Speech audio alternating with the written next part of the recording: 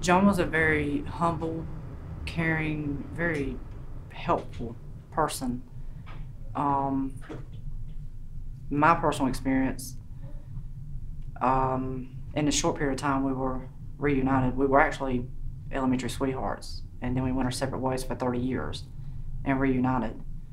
In the 17 months we were back together, I dealt with a rare type of cancer. We beat that. We got married. 5 months later, I went in for a pacemaker and lead extraction because I've had a pacemaker since I was 30. And John had always put me first. Even in elementary, he put me first. I mean, it was just a natural thing. But the surgery went bad. They went to take the lead off the right atrium, and the right atrium of my heart ripped open. So I coded and wasn't supposed to live. And then it put me on the machines. The third day, they actually went to him and told him that I need to be kind of prepared. Everything was in God's hands, and he told them point blank in front of Preacher Clark, my mother, and my daughter that he won't give it up. And he begged God that day in front of all of these people to allow him to get me well enough and to keep me here, and he could take him in his place. And 11 months later, John was gone. So even with his friends, if he was at the fire station, it didn't matter. All the guys would tell me he'd pull up and he'd see them working on their cars or cleaning. He'd jump right in, didn't even ask. He'd just do it. He would just jump right into it. He also served as a police officer in Kinley for a period of time too. But his passion was always a firefighter. So I can't say enough as far as the type of person he was. Even if he felt bad, I can remember several times when I come home from the hospital, and if you know anything about having your chest cut open, it's kind of rough. But I can definitely remember times that he would come home after work, and he had somebody hired to stay with me during the day while I was at home. And he'd come home and he'd completely do for me still, and would never complain, never say a word. And then once everything was settled, he would go to sleep. So I can't say enough good things about him. There's nothing negative I can say. He was just, the community loved him. I didn't realize myself just how much until this happened. It was amazing. I think Chief Paul Whitehurst actually said that there was 42 or 43 trucks, different fire trucks from all over that had came into his funeral. And I actually started a scholarship up in his name in Johnston County for seniors. And when I done that, actually the Board of Education actually also started up offering early classes to seniors for firefighters and stuff like that. So there's been a lot of good things that's come out of this also. We all played a co-ed church league softball team because we were all big in church, still is. But John was a true believer in God. His biggest quote always was, "Let go, let God." You know, let go of your problems and put it in God's hands. So that kind of carried with us. But we started that up, and then when John passed away, the community, which is the town down from us, which is Selma, North Carolina, I actually ended up asking about putting the sportsmanship award in memory of him also.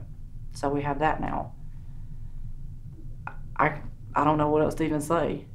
You know, we went through a lot together in a short period of time, and even with my faith, I think anytime something like this happens unexpectedly, you question things, but at the end of the day, you know, you got to keep that faith, and you got to believe, and there's been good things. I mean, I still carry his name every year. My first year giving out scholarships last year, we thought we were only going to give out one, we actually gave out two. So we were tickled over that, me and the chief. When me and John reunited, actually, I did not realize just that true saying, the brotherhood. I truly learned real quick what that meant. If any community or any type of groups, I would say that's about one of the strongest ones I've ever seen. Yeah, and I've been in the medical field my whole entire life. I've been a nurse for years. But when John passed, it was like Kinley Fire Department just took me immediately right in, just like I was part of it. and they still do to this day. They continuously, periodically ask if I need anything. I can go to the fire department anytime I'm welcome. I mean, they've got memory stuff all in their fire department dealing with John. To me, it is a true blown brotherhood. There's no other way of putting it. Everybody's always got each other's back. And the warmth and the caring and the support, you get all of that and plus more. So it's truly like a blessing too, because it's like I adopted a whole new family, if that makes any sense. Actually, I stay in touch, me and the chief, Paul Whitehurst, we actually stay in touch with each other quite a bit. I've got to know his wife. You know, it's a really good community. I can't say enough. Even the events I've had to go to, the one for the state in Raleigh in May, and even the longer I've been here, I mean, everybody's been very supportive, very helpful. You know, it's overwhelming, but it's a good overwhelming, if that makes any sense. It's been an adventure, and it still is. I mean, I enjoy it. I love being a part of it. Kenly Fire Department, every year they do their Christmas party, and that's when they give out their awards and stuff like that. So in memory of John, I buy the fireman Bibles and give that out every year at their Christmas parties now. So, I mean, I do a lot for the community, just to give back, because they have helped me so much.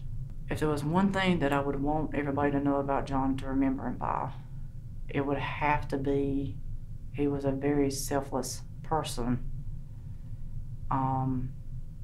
And he would do anything in the world for you.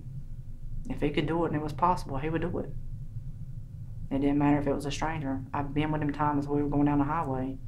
Person would be burnt down the side of the road, total stranger, and might be an older lady or older man. He'd pull right over and help him. That's the most important thing I would say about him.